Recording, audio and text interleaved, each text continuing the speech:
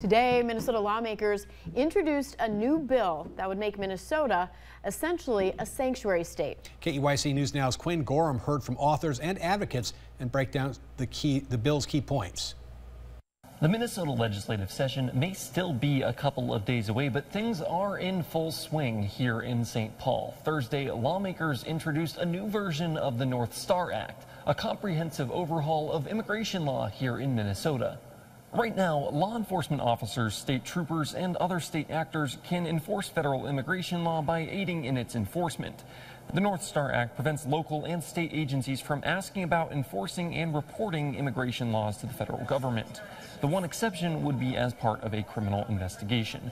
The new bill is a rewrite of one that went before the legislature last year but was left unfinished. In the interim, lawmakers updated the bill to include clearer language.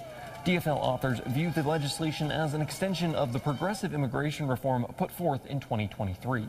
And this bill is urgent to ensure that our resources are not co-opted by the federal government to enforce laws in a way that is harmful to immigrant communities. According to Representative Sandra Feist, the bill has maxed out on sponsors in the Minnesota House. GOP lawmakers stand firmly opposed to this bill. In a statement put out on Thursday morning, House Minority Leader Lisa Damith said that the bill would make Minnesota a, quote, magnet for illegal immigration.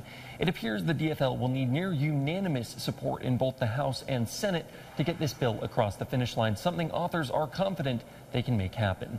Reporting in St. Paul, I'm Quinn Gorham.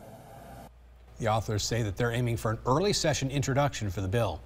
Time now to check in with Sean, and we know